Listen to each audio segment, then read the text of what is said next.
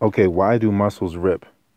Well, first of all, we got to realize that we are not really hydrated. We're not really in a state of homeostasis. That's for one. So the body's already in a state of dehydration, which is the first disease.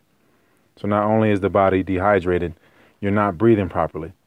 So if you're not breathing properly, which is what the body is run off of, because you breathe from the lower lungs where more blood is, then the more oxygenated blood can circulate throughout the system and feed the cells, which is of course your muscles or whatever, any layer of tissue or bone, what have you, however you want to look at it.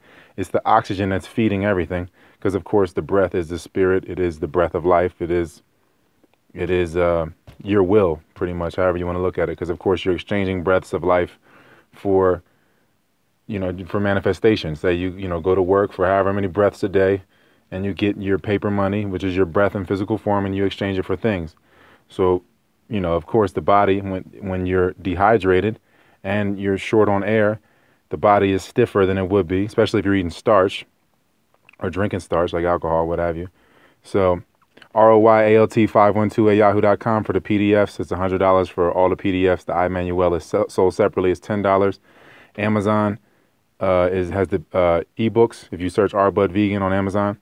So anyway, if the tissue is dehydrated and lacking oxygen, it will just be much more stiff, and then will rip when you work out. So you will have to continually work out. You constantly stay as a bag of pus, because nothing is not healing. It's a constant wound, because of course you're working out to compensate for something else in your day, because you're exorcising demons that you're holding on to because you're doing things that you shouldn't be doing. So you hold on to things that aren't yours, because of course when we give into the notion that we can change people, we give into the notion that we can be changed, when only perspective changes. The zoo circle does not change. The zodiac, the game board does not change.